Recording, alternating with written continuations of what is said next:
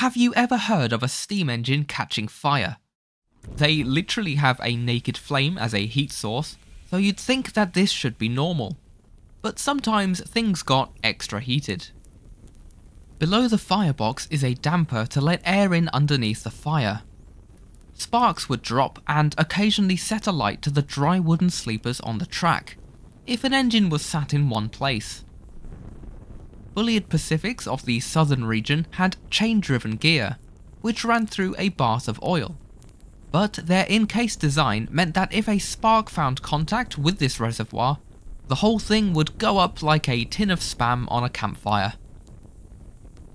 Engines in flammable sites, such as paper mills, would either be fireless or fitted with spark arresters on the chimney, so that things weren't set fire from the train.